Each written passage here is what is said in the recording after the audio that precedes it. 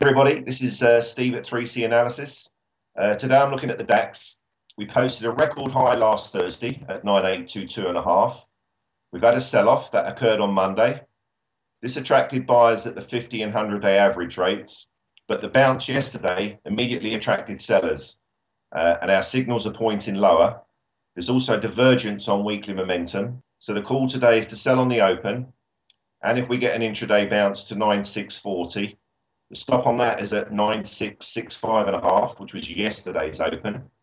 And our targets are to 9536.5, which is this week's low, and 9490, which is the 100-day average rate.